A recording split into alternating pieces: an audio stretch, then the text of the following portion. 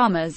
It is thus that the bodhisattva, when he has enjoined upon beings the gift of the worldly dharmas, goes on, through his skill in means, until he establishes them in the knowledge of all modes. The fourfold means of conversion.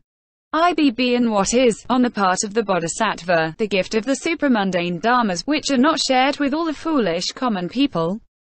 They are the four applications of mindfulness.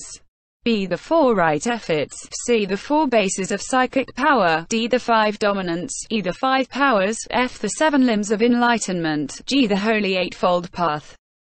Are the three gateways to emancipation.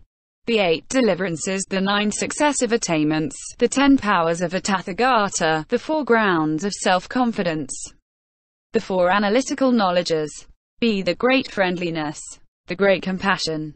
The 18 special dharmas of a Buddha. C. The 32 marks of the Superman. D. The 80 accessory marks. E. The 500 dharanis doors and F. The hundreds of concentration doors. This is the gift of Dharma, which is supramundane and not worldly. The 37 wings of enlightenment. And what, subhuti, are the 4 applications of mindfulness. I. With regards to the inward body, he dwells as one who reviews the body. And so he dwells with regard to the outward body and to both the inward and outward body, ardent, clearly conscious, and mindful, after putting away all worldly covetousness and sadness. With regard to the body, he dwells as one who reviews its origination, its disappearance, and both its origination and disappearance. He dwells as one who does not lean on anything, and as one who does not grasp at the world. And so with regard to feelings, thought and dharmas. B. And what are the 4 right efforts? I. He rouses his will to bring about the future non-production of evil and unwholesome dharmas, which have not yet been produced. E. He exerts himself to bring about the forsaking of evil and unwholesome dharmas which have been produced. E. He rouses his will and puts forth vigor so as to bring about the production of wholesome dharmas which have not yet been produced. IV. He rouses his will so as to bring about the growth of those wholesome dharmas which have been produced, their greater abundance and the fulfillment of their development. C. And what are the 4 bases of psychic power? They are endowed with the formative forces of effort, and their concentration is caused, respectively, by desire to do, thought, vigor, or exploration. D. And what are the 5 dominants? Faith, vigor, mindfulness, concentration, and wisdom. E. And what are the 5 powers? The same as D. F. And which are the 7 limbs of enlightenment? Mindfulness, investigation into dharmas, vigor, joyous zeal, tranquility, concentration, and even-mindedness. G. And what is the holy eightfold path? Right view, right intention, right speech, right conduct, right livelihood, right effort, right mindfulness, right concentration. VIII 522. The 4 unlimited.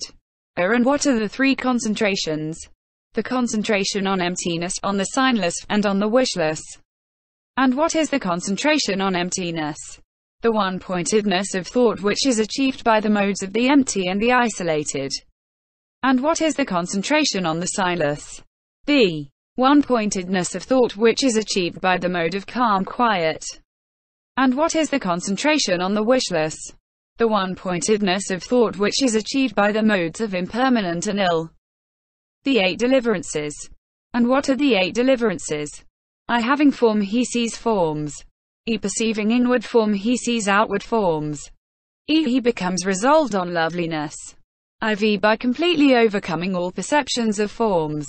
By the going to rest of the perceptions of impact, by not attending to the perceptions of manifoldness, on thinking, endless space, he dwells in the attainment of the station of endless space.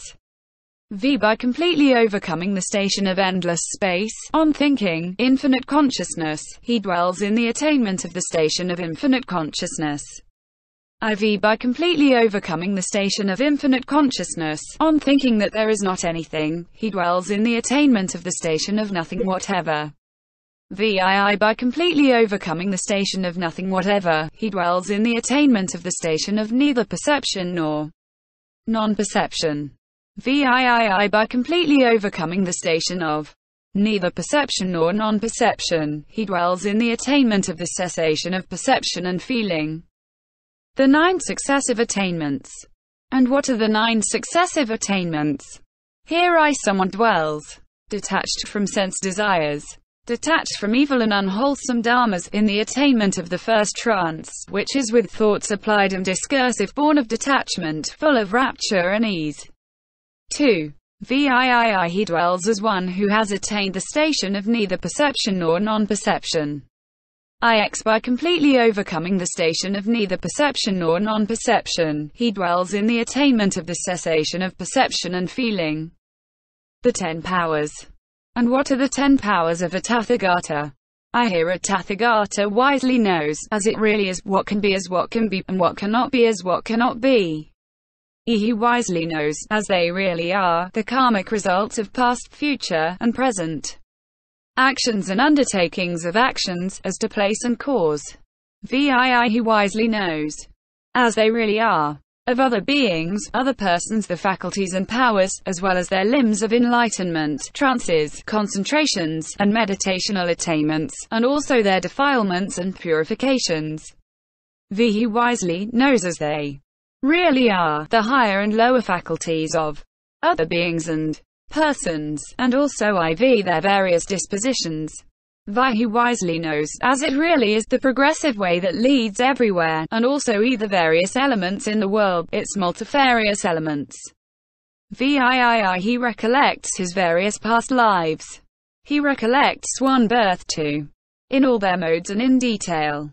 IX. With his heavenly eye, pure and surpassing that of men, he sees beings, as they die and arise again too, as they are reborn in a happy destiny, in heaven, amongst the gods. X. He wisely knows, as it really is, that emancipation of his heart effected through wisdom which is without outflows and which results from the extinction of the outflows. The 4 grounds of self-confidence. And what are the 4 grounds of self-confidence? That I who claim to be fully enlightened am not fully enlightened as to those dharmas. I see nothing to indicate that anyone in this world with its gods, Maras, Brahmins can with justice make this charge. And, as I see nothing to indicate this, I dwell in the attainment of security and fearlessness. I claim my exalted place as the leader. Rightly roar the lions roar in the assembly, and set rolling the sacred wheel which cannot with justice be set rolling by any recluse Brahmin, God, Mara, or Brahmin, or anyone else in the world. That I, who claim to have dried up the outflows, have not completely dried them up. That charge is impossible to. That those dharmas which I have described as impediments should have no power to impede him who pursues them. That charge is impossible to. That he who cultivates the progressive path, which I have described as holy, conducive to going forth and to penetration, and as bringing the doer of it to the right extinction of ill, should not go forth to the right extinction of ill. That charge is impossible. 2. These are the 4 grounds of self-confidence. The 4 analytical knowledges. What again are the 4 analytical knowledges? They are the analytical knowledge of the meaning, of the Dharma, of languages, of inspired speech. And which are they? They have meaning, Dharma, languages, and inspired speech for their respective objective supports. The 18 special Buddha Dharmas. And what are the 18 special Buddha Dharmas of a Tathagata? The Tathagata does not trip up, he is not rash or noisy in his speech, he is never robbed of his mindfulness. His thought is never unconcentrated, he has no perception of difference, his even-mindedness is not due to